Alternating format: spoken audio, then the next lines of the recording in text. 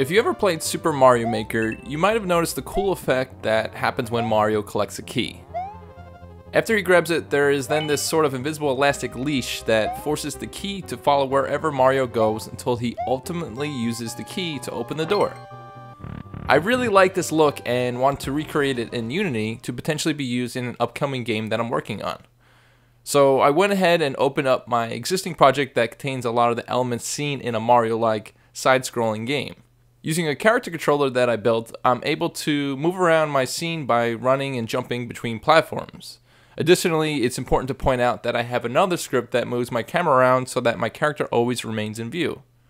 And then in Photoshop, I created a key and a door similar to what you'd find in Super Mario World. I'm going to be using this project as an example, but everything learned here can be applied to any Unity project. So with everything in place, I can now show you how I recreated this effect in Unity.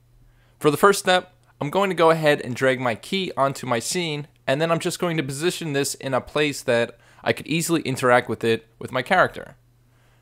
A simple way to get this key to follow and bounce with the character's movement is to use a spring joint 2D.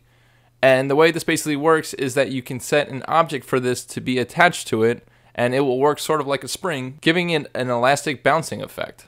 So if we add a spring joint 2D to our key, you'll notice exactly what I mean. And this also adds a rigid body 2D component to our object, so let's just make sure to set the gravity to 0 so it doesn't cause our object to fall through the floor.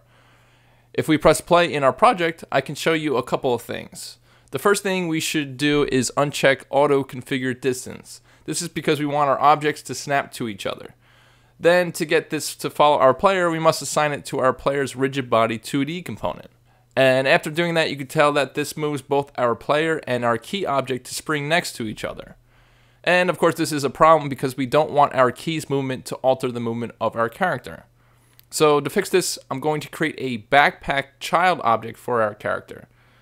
For this object, I'm just going to label it backpack, and then I'm going to move it so it's slightly behind my character.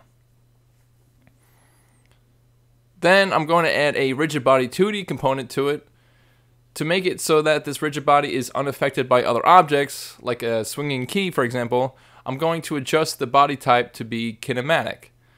Now if I go back to my key and select backpack as my connected rigid body, I should see that my player doesn't move at all when the key swings. But as you can see, this isn't quite the effect we want yet. So to fix this, let's lower the distance all the way down to almost 0, which brings our key a lot closer to our object.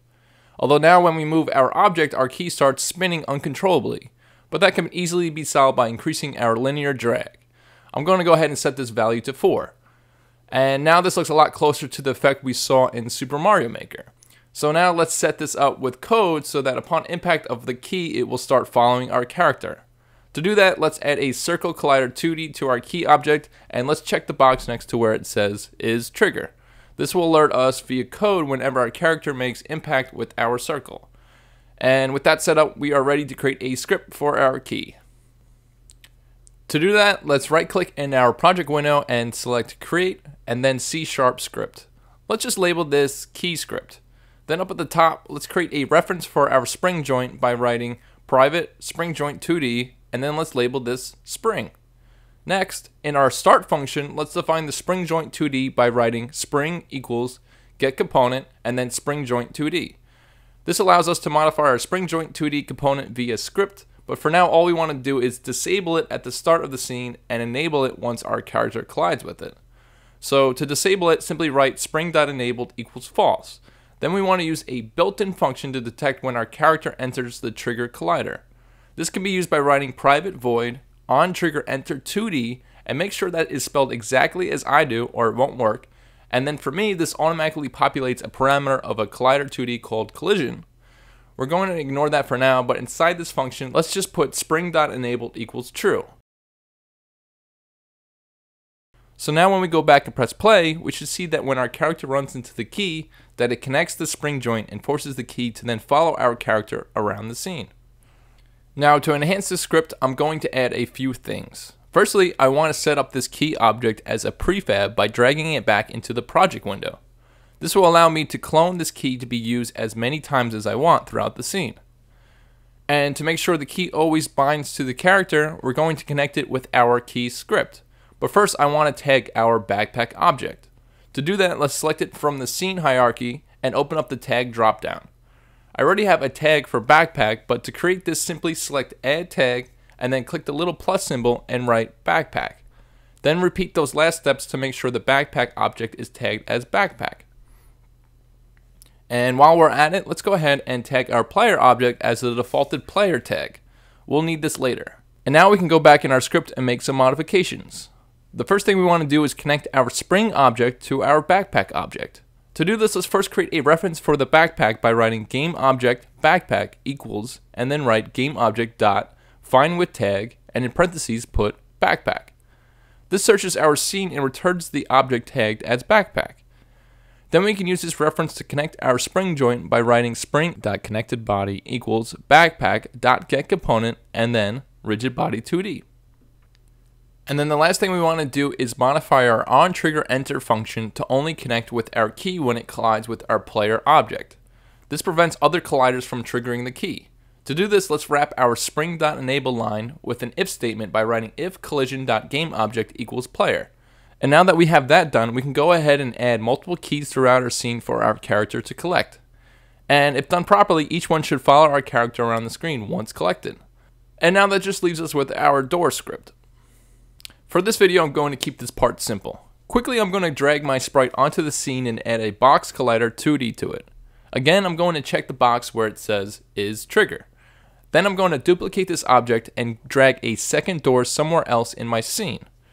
My objective here, like in Mario, is that when my character collides with a door and I press up, either on my keyboard or on my joystick, I will teleport to the other door. So to do that, let's create another C# script called door, and let's open it in the editor. For the script, we will need two references. The first will be a reference for the other door, so let's write public GameObject and then connected door.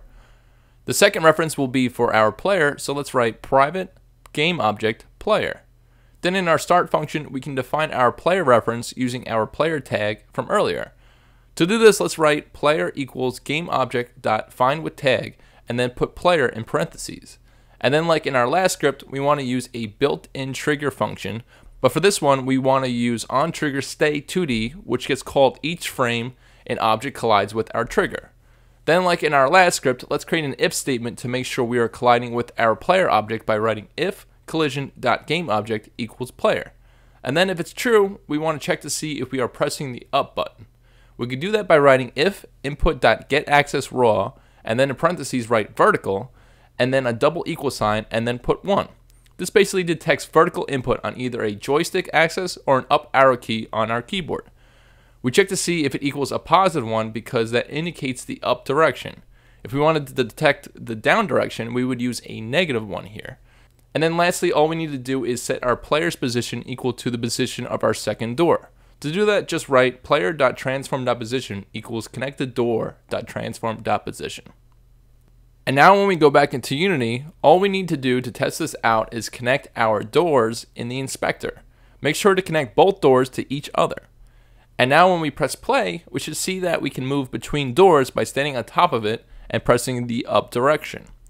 Although, if you're like me, you might realize that if you hold the up direction too long, your character jumps back and forth between doors. Instead, we want to stay in the door until we release the up key and press it again. Back in our script, we want to create a public boolean called teleported, and by default, let's set this to false. We will use this boolean to block transportation until the up key is released. And then let's write if teleported, and then put 2 ampersand symbols to indicate a second argument, and then put input.getAccessRaw, and then in parentheses put vertical. And we want to check if it's less than a +1. This basically checks if after we transported, we let go of the up direction. If that happens, we want to set our teleported boolean equal to false. And then this next part might be a little confusing, but basically we want to use the first door script to set the teleported boolean of the second door.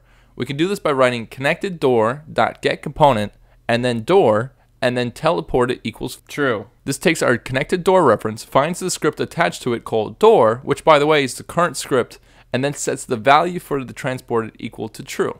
And now to block the player from transporting when this value is set to true, let's modify our if statement by writing 2 ampersand symbols and then an exclamation point and then put teleported. This indicates that we only want to teleport if the value for teleported equals false. And now that our key follows our door and our door transports us to a new location, the only thing left to do is to restrict this door from teleporting unless we have a certain amount of keys. This is as easy as creating a script to keep track of how many keys we've collected. Using the principles covered in this video, you should have no problem figuring it out. Or go ahead and sign up for my Patreon, where this week I'll cover that, plus how to add gizmo icons to your doors so you know which door goes where. And if you enjoyed this video and would like us to make more, please help us out by pressing the like button and subscribing to this channel so you don't miss any future videos.